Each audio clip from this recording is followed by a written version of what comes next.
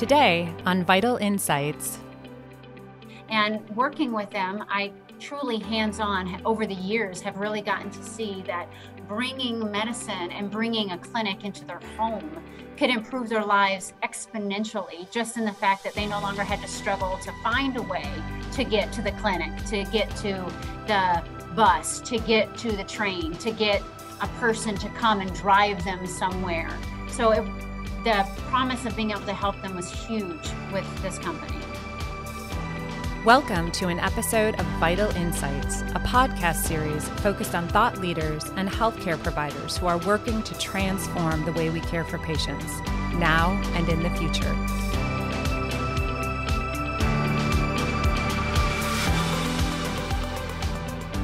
Welcome to a new edition of Vital Insights. Our two guests today join us from HealtheMed, an organization dedicated to improving the lives of the Medicaid participants living isolated at home in their community.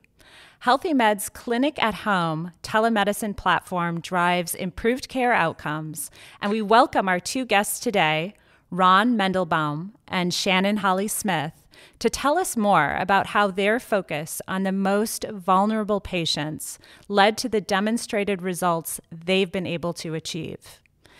Welcome, Ron and Shannon. And before we get started, would you like to tell our listeners a little bit about yourselves and what led you to become part of HealtheMed's story?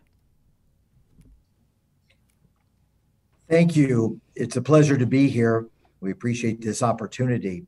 As one of the founders of HealtheMed, my colleagues and I had been architecting this business really for 3+ years, although each one of the members of the team in their own right has decades of experience in healthcare.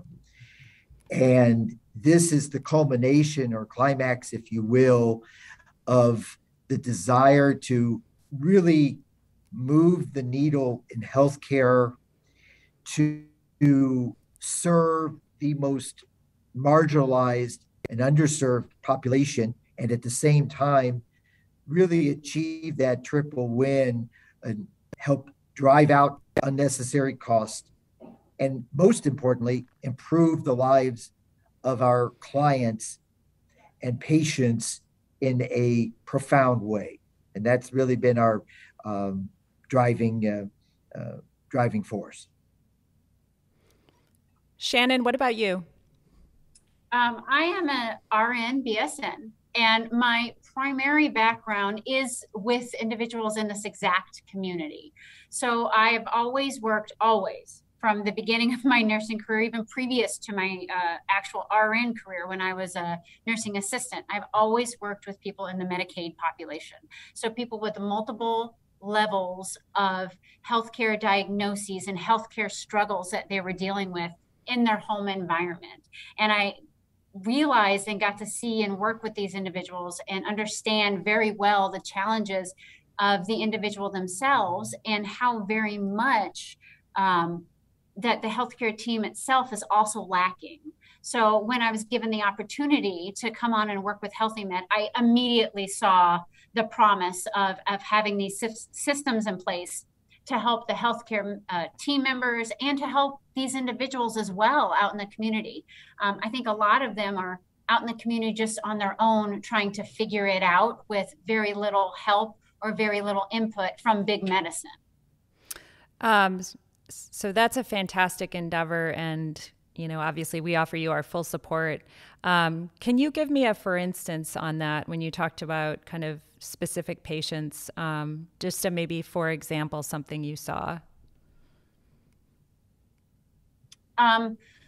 Well, all the patients that I've worked with have almost exclusively some sort of mobility challenge, whether it be from a brain injury, if it be from a stroke history, or it could be from a spinal cord injury. That mobility challenge in and of itself hinders those people getting around in the community. So getting from clinic visit to doctor's visits to the hospital to the grocery store to their friend's house. I mean, the very basic and necessary things that I and a lot of people like me who have really no medical needs to speak of take for granted every day. And working with them, I truly hands-on over the years have really gotten to see that bringing medicine and bringing a clinic into their home could improve their lives exponentially, just in the fact that they no longer had to struggle to find a way to get to the clinic, to get to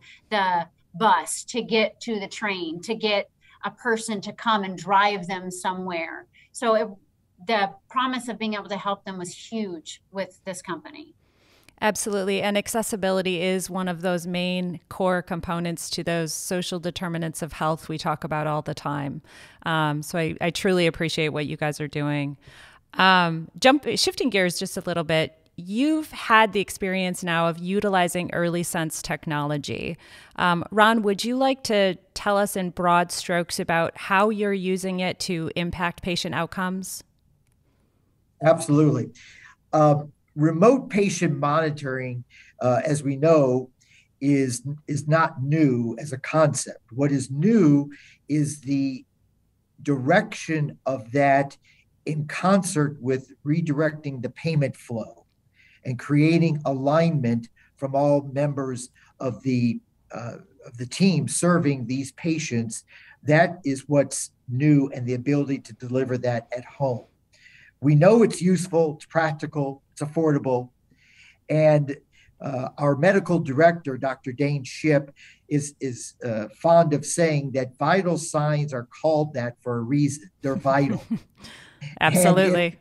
And you have to review them for the patient and have current ones on a real-time basis.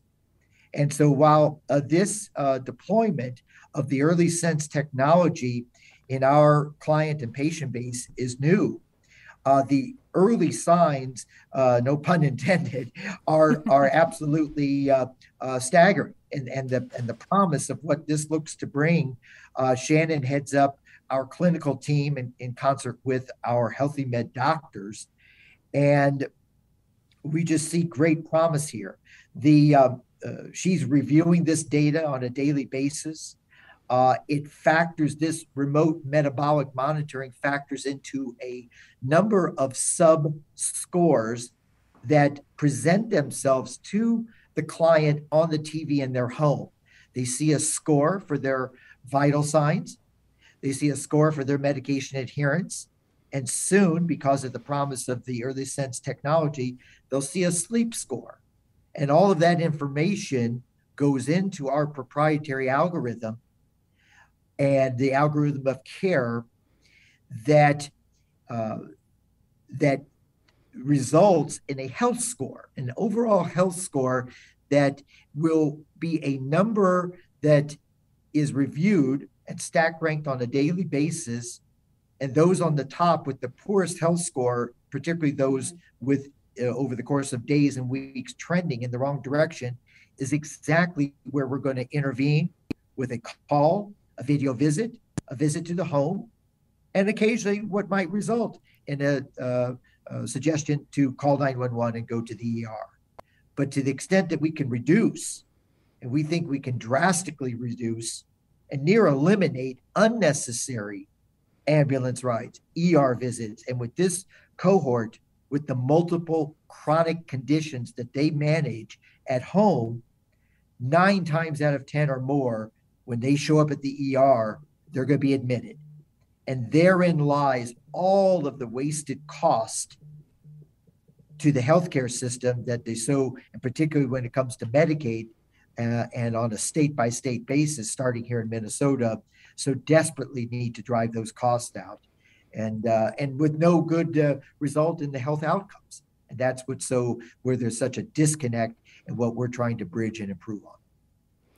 That's fantastic. Shannon, can you talk a little bit about how your patients are responding to that type of clinical data being presented to them?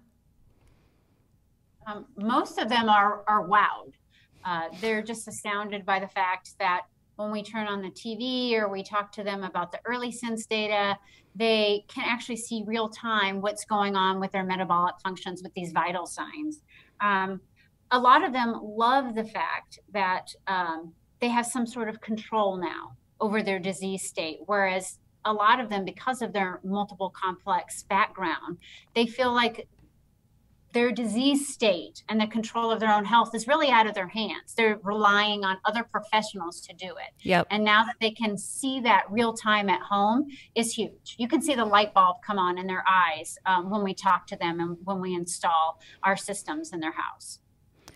That's fantastic. And I've heard that so many times about the ability to take control of your own health and not have that, taken from you by a disease or a diagnosis. Can you anecdotally share, have you seen any shifts in behavior or shifts in thinking about, you touched a little bit about the reaction that they've had, but have you seen any positive changes based on that reaction?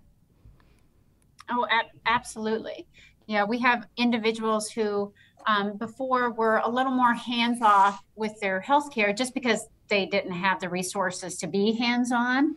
And now they go out of their way every day when they take their medication to do their pulse, to do their oxygen level, to do their temperature, to check to see if they've taken their medication, to check to see if the system is working properly. So to be able to see that data streaming is huge. We've actually had a specific individual ask if she can get recordings of her early sense data because she was wanting to take it to her healthcare team, to her regular primary physician, and speak to them about some of her apneic episodes that it was recording. She was wondering if there were missing gaps in her healthcare that perhaps they should be addressing, and they haven't been at this point. So it's huge. That's fantastic. If I could add to that. Yes, please.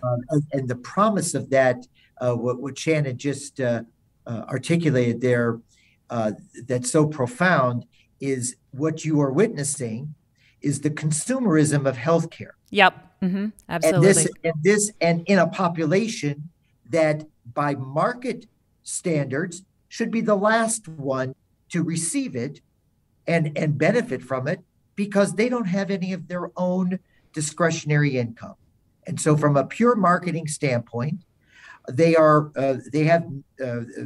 is generally a population that has very poor economics, poor social determinants of health, very little, if any, family support. Mm-hmm. And when we started HealtheMed, they asked us, why are you starting with Medicaid? Those clients or patients, they don't have any funds. And we said, oh, wait a moment. They don't have their own funds, but they have over $50,000 per year, each one of them, of our taxpayer funds in the form of Medicaid spend, which is mostly state dollars, not federal, like Medicare. And being a Medicaid straight population, predominantly 18 to 64, we do serve some of the duals who are above 65 and older, who are both Medicaid, Medicare. But our average age client is 36 years old. Oh, wow. Wow. Now, in some respects, that's very sad that they could be in this kind of challenging situation at that young age. On the other hand, from a business opportunity, we have the ability to serve them, to support them, and help them in their journey of independence for years, to stay living out in the community where they want to be, where the system now wants them to be, and where all the media and regulatory momentum is pushing. So there's a lot of momentum and sort of mega trends going on in the world that are all converging at this time, ubiquitous bandwidth, et cetera, that are allowing for something like HealtheMed with the inclusion of early sense to really come to fruition. And that's what's really exciting. Absolutely. And you touched on one of my favorite things, or one of my favorite topics around remote patient monitoring, and that is the cost savings that it brings to communities. Would you like to kind of expand on your ideas on how you think or anticipate that this type of solution could offer those types of cost savings to Medicaid patients and their communities? Yes, very simply, what is in our plan and roadmap, and where Early Sense is such a tremendous contributor, is, as you know, in healthcare, it's all about data. And if you have data to back up your claims and to prove the monitoring of what is going on, particularly with this challenging population at home, then that speaks volumes. And the state is anxiously awaiting our data points that they will compute and extrapolate the savings, and they will very clearly be able to determine the averted ambulance rides, ER visits, and hospitalization stays that have been avoided. And that directly will correlate to the cost savings that this system is driving. We'll know it already and already know it anecdotally, but the data, and it's one thing during the day when we have remote patient monitoring devices like Bluetooth thermometers, pulse oximeters, weight scales, blood pressure monitors, et cetera, taking occasional readings, but that involves the client. Mm-hmm. And involves their, we incent and encourage that participation. But when you have during, at least for right now, all night, all of that data set, and the night being so important so that during the next day, we're able to see that information in an actionable format and have it appear on the desktop of the nurse and the doctors who are supporting this client. That's absolutely, and that's never been done before for this population. And intuitively, it's not where you would expect to see this sort of innovation. So it's very interesting that the biggest innovator in healthcare right now is states Medicaid, because they are broke and broken. They recognize the system's broken and must do something different, and they're simply out of money. Well, you segued very beautifully into another topic that I wanted to touch on with you guys, which is patient compliance. Obviously, with remote patient monitoring, it's a major issue. If we don't have compliance, then we don't have the data that we need. Do you see a benefit to a solution like this one that provides continuous monitoring, that provides unobtrusive monitoring, the kind of set it and forget it type of technology that is so beneficial sometimes?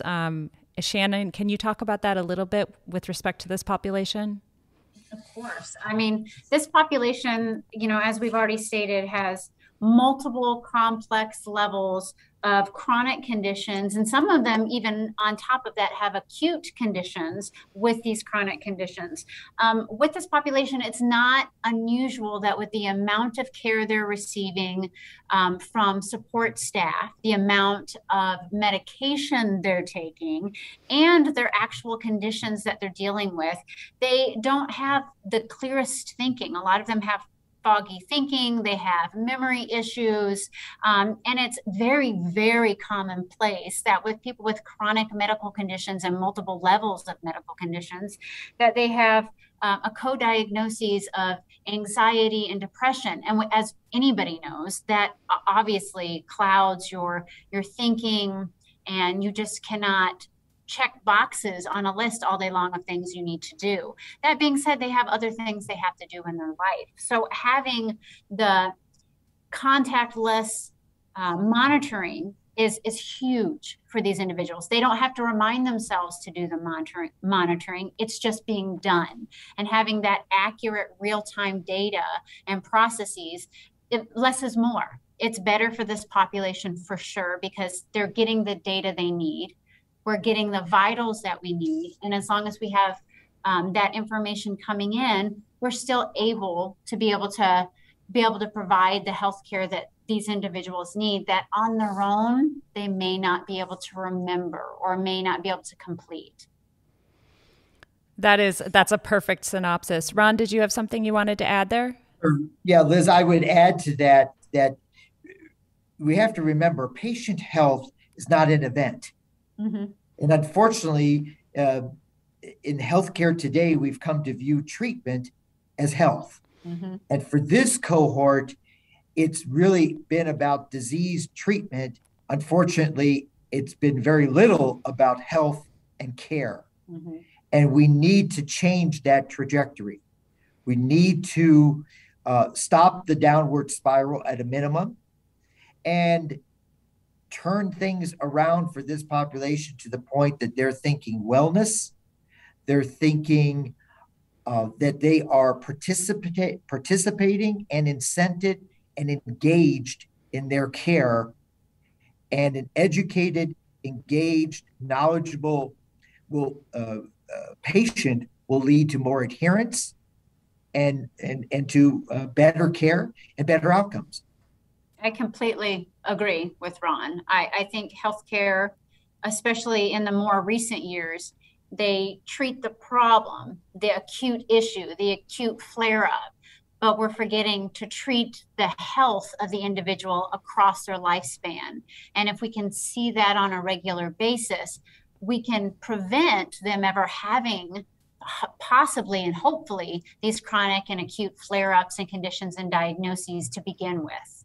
Yeah, this population has not been treated well and will continue to not be treated well in the big medical complex. That means you show up at the clinic when they tell you to be there. You wait in the waiting room until the doctor is ready for you. You get placed into an exam room and wait. You get told when to go to the hospital. That just does not serve this client well, creates further anxiety and lack of adherence to the regimen that's been prescribed. And today it's been proven, and with the Early Sense and other systems like it, HealtheMed can deliver upwards of 80 to 90% of primary care very effectively, certainly cost effectively, at home. And that's the promise of what we're looking to deliver, and frankly, what keeps us up at night, perfecting what we're doing here, and the drive to serve as many clients as we possibly can. Well, and I agree with you completely. I think technology is kind of the not the silver bullet, but it's definitely a game changer in terms of being able to provide that oversight, that accessibility, and even address those social determinants of health that we were talking about before. In terms of a quick wrap-up question, or it doesn't have to be quick, we have talked for years about a shortage of healthcare resources. Obviously, that exploded underneath COVID. Are you seeing that evidenced on your front lines? Absolutely. There is a huge shortage. We see it, we feel it. And it's not always in the terms people would think. We have a shortage of providers, but we also have a shortage of funding. And I think technology like this that's usable and it's applicable can really cut back on that funding, because we don't need a clinic necessarily for all of this to take place. Obviously, if it can happen at home, you're cutting a lot of overhead cost, and that's going to help with the shortage, because then those funds can be used towards other means as well. Yeah, and I would echo that, Liz. There's always been a need for healthcare resources, and with an aging population, the demographics are creating a tremendous challenge. So trying to make an appointment to see a doctor, we all know how challenging that could be, even for a traditionally well population. These evolving technologies, like Early Sense, when deployed in a organized, collaborative system of care called HealtheMed, and our flagship offering of Clinic at Home, when they're deployed, that allows you to optimize and focus those resources and create a continuity of care, again, at home, that's unprecedented. And it makes perfect sense. Everyone either remembers, those that are old enough, and those that aren't, know that from the stories of their parents and grandparents, the doctor used to make house calls. Mm-hmm. Yep. That was a cash business. They knew the family. They knew all of the social determinants of health. And that was really, really good medicine. and the acute episodes that needed a occasional hospitalization. Those hospitals were there for that. We all know what happened with the explosion of the medical industrial complex. And that's not for anyone's fault. It's not anyone was evil intending. It's just gotten to the point now where you think about the East Bank and the West Bank. We've got on the East Bank all the helping professions trying their best, particularly those, the personal care attendants, the nurses, the home care nurses, the IHS workers, each one coming to the home on their own auspices, but not really coordinated or collaborating. Nurses having to chase down doctors because the doctors, frankly, aren't incented and just aren't that interested in dealing with one-off clients, particularly those that have poor reimbursement when they prefer to see them in the clinic or, frankly, wish they didn't have to see them at all, simply for economic reasons.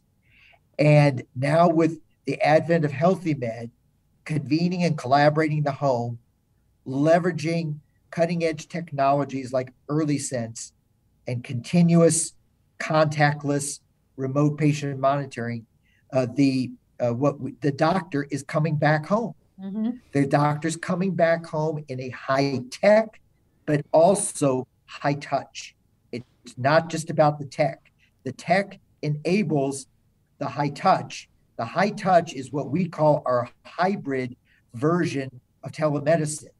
And that's using the TV, using the camera, the medication dispensing robots, the Early Sense technology under the bed. All of those is the high tech part. And think of it as an electric vehicle, but there's a reason why they have hybrid vehicles, because occasionally you need gas. Our gas is, and the magic is when the nurse, like Shannon here, is in the home and assisting that encounter. And it's really a sight to behold, that magic where the client is comfortable. He or she is in their home, having a very nice visual presentation of the doctor on a large flat screen TV, the same TV that they've been engaged with, watching their movies and game shows and sports, feeling very comfortable and at home, what in essence becomes their window to the world because of the limited mobility often that they have that Shannon spoke of. And then you add the high touch, where our nurse, like Shannon, is in the home during that encounter. The doctor, the nurse has been prepped with all of the data from the remote patient monitoring of Early Sense in advance, knows exactly the state of this client. That is really phenomenal, and is what is going to be transformational for the clients that are fortunate to have this in their home. I have to say, I love how you just beautifully articulated that technology is enabling us to return to a time when we had, more hands-on care, more personal care. That was absolutely stunning. So I want to thank you both for joining us today. I want to thank you for what you're doing out there in the world. If people want to know a little bit more about your business, where can they go to find some information? They could start off at our website, healthymed.net, HealtheMed, healthymed.net. And that would be a great place to start. And we would love to speak to anyone interested in learning more about what we're doing, how we are implementing Early Sense technology and our go-to-market strategy, and the successes that we're having out in the community. We'd be honored and welcome any reach out. Excellent. Thank you both for joining us today. Thank you. Thank you.